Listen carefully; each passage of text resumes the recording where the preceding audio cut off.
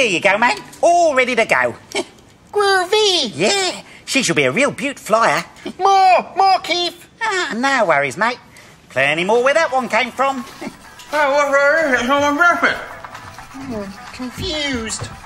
I said, what's all this? Is it someone's birthday? Nah, just a few letters, mate. We had this bonzer idea we could make kites out of them. Hang on. These aren't even addressed to you, Keith. Or to us. Uh-oh. Well, this is terrible.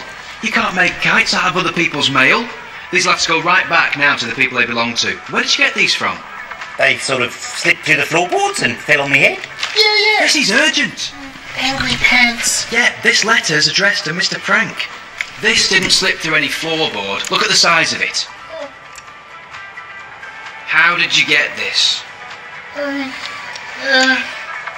Fishing. Fishing? There she is. Go on. Go on, Nev.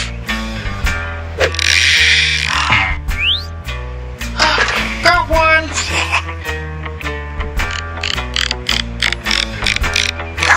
Oh, well done, mate. Now, you wait for the signal and then get a nice big fish from out of the sack. Right? Left. No, right. Oh, yeah, wait for the signal.